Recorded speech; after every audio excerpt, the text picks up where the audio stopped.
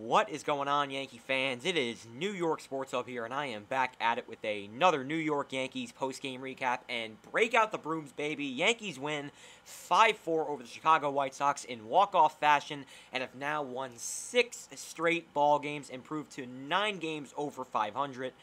28-19 on the year. And Jameson Taillon got the ball in this one, and after a rough outing against the Rangers, he's had plenty of rough outings this year. He's been really struggling, as of late. And Jameson Taillon went up against the White Sox today, and he pitched really well. 5 innings, no runs, 2 hits, 2 walks, 4 strikeouts. I thought that was his best start of the season.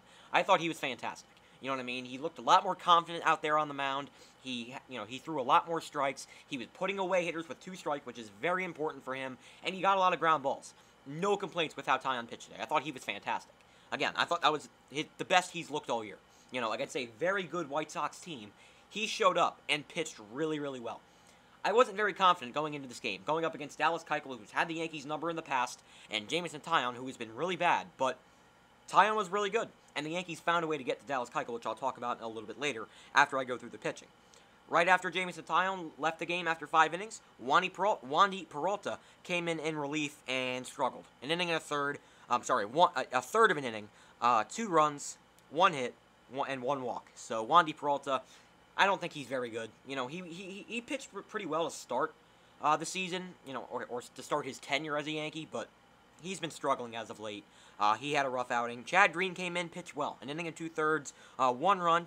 Again, gave up a run, but gave us length. An inning and 2/3, 1 run, 1 hit, and 1 strikeout. The home run that Chad Green gave up could have been robbed by Clint Frazier, but the stupid fan had to get in the way, and it was ruled a home run. So Chad Green still pitched pretty well, though. He still has a 2.25 ERA on the year. He's been really good for this team.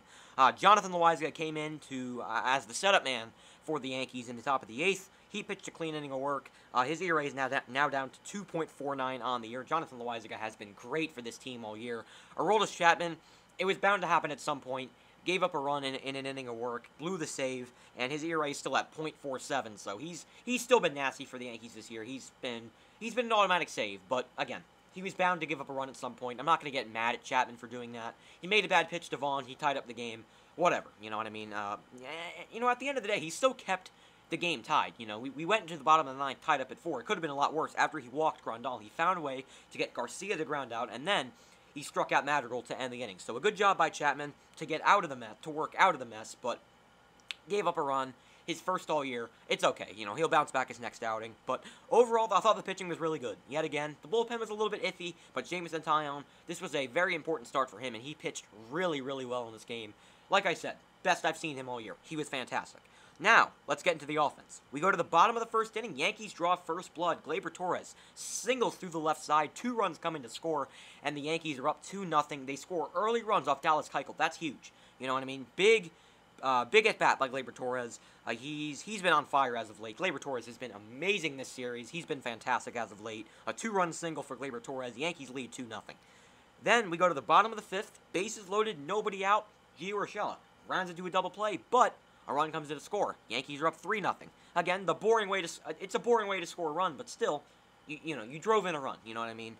We go to the top of the 6th. Abreu hits the home run. Now it's a 3-2 game. Yankees get him back. Bottom 6, Brett Gardner hits a ground ball. It looked like it was going to be a double play, but then Tim Anderson overthrows Jose Abreu, and then, who scored? It was Sanchez. He came around to score on the error by Anderson, and that made it a 4-2 Yankee lead.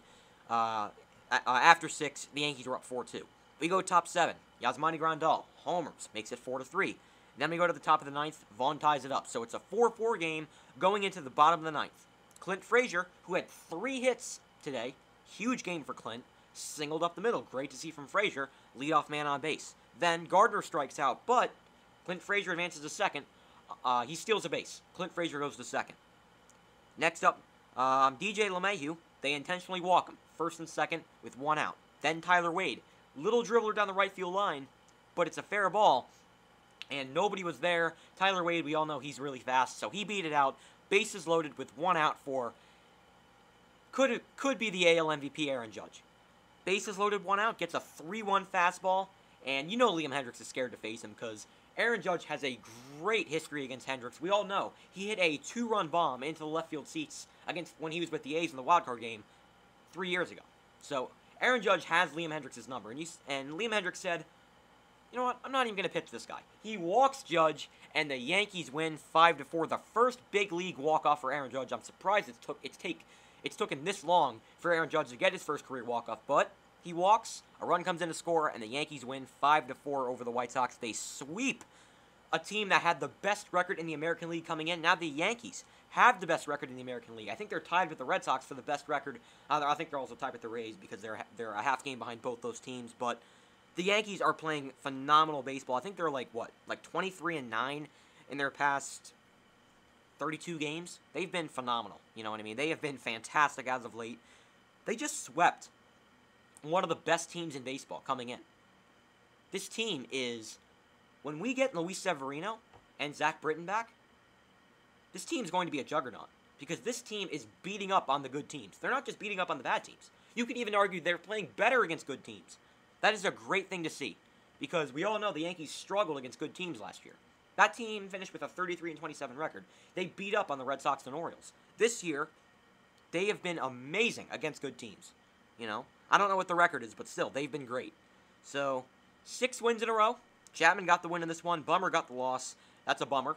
No pun, that was corny, but Bummer got the loss in this one. We're 28-19, guys, on the season. The Yankees are killing it right now. They are playing great baseball. They are clicking on all cylinders, and you just love to see that because the Yankees were 5-10 to start the year. Every Yankee fan, including myself, I thought they were going to miss out on the World Series again. This team is looking like a team that could actually win the World Series. You know what I mean? The starting pitching is legit. 35 straight scoreless innings for Yankees pitching. That is impeccable. And Corey Kluber, who just threw a no-hitter, goes on Tuesday against the Blue Jays. And then Domingo Germán, who has been nasty, goes on Wednesday. It's only going to get better from here. I get the Blue Jays, they can hit, but still. The White Sox can hit too, and the Yankees completely shut them down. The starting pitching has been fantastic as of late. And, again, I've said this in every video. The starting pitching was the biggest question mark heading into the season. Well, that question has been answered. The starting pitching has been really good. You know what I mean? It's been fantastic. I got to give the starting pitching praise, because how can you not? It's been amazing. You know, so Yankees have a day off tomorrow, and then on Tuesday, they start a series with the Toronto Blue Jays, 3-game set at Yankee Stadium. The Blue Jays have been really struggling as of late. They're only a game over 500. This series should be a cakewalk for the Yankees. We should win this series, you know what I mean? The Blue Jays aren't a very good team. We should beat them, you know what I mean? Even though we have struggled against them this year, but still. I mean, that was a different team back then. This is a team that nobody wants to see in October, because the Yankees in their playoff runs the past few years have never had starting pitching. We have a legit rotation. We have the best rotation in the American League, and the stats prove it. This team's really good, guys. I mean, this is probably the best team we've seen since 2009. You know what I mean? This is a really, really good baseball team, and I'm just so happy by the way this baseball team's played. I'm so happy with this team. And if you are too, drop a like on this video, drop a comment. What are your thoughts on the game? What are your thoughts on Jameson Taillon's start? And what are your thoughts on the Yankees' chances going into the playoffs? Do you think this team is the best in the American League? Because I do. I mean, this team, I don't know how anyone beats this team in the American League. I mean, the Rays they're going to be the Rays, you know what I mean? They're still a very good team, and they play the Yankees well. You know, they're a team I don't want to see in the playoffs, but really, outside of the Rays, no one scares me in the American League. We just saw the White Sox. They were one of the teams I was worried about. We just swept them. We dominated the White Sox. You know what I mean? This team is a juggernaut. And we don't even have Luis Severino, who is nasty. We don't even have Zach Britton, who is one of the best relievers in the league. Darren O'Day, very good pitcher. We don't have him either. And we don't even have Giancarlo Stanton. I'm not going to say Aaron Hicks, because we all know he stinks. But Giancarlo Stanton, we don't even have him. He is an MVP candidate. This team is going to be scary going into the playoffs. This is probably the first year of their dynasty, I guess, since 2017 that I have been, like, ecstatic going into the playoffs. Because, I mean, I get we're still, a ways away from that happening, from the playoffs. But you know what I mean. This is a playoff team. And this team is destined to win a championship, and I'm pumped up about it. So that is going to do it for this video. Again, drop your thoughts on the video and drop your thoughts on the game down in the comments below. So, and I'll talk to you guys Tuesday night as the Yankees host the Blue Jays for a 3-game set. Corey Kluber on the mound Game 1, Domingo Germán Game 2, and then Jordan Montgomery Game 3. 3-game set against the Jays starting Tuesday night, and I am excited for that series. And as for the division, before we end the video, sorry about that, I accidentally pulled up a video. As for the division, Red Sox lost to the Phillies. We're now a half game behind them. The Rays won, but we're still only a half game behind the Rays. We are 3 games ahead of the Blue Jays. The Orioles, who cares? But still, I think we're going to win this division. I really do. I think this team is just, they have the best pitching staff, they have the best bullpen by far, and the lineup, man. When they do the little things, this lineup can score a ton of runs. So that is going to do it for this video, and I'll talk to you guys Tuesday night. Peace. Go Yankees.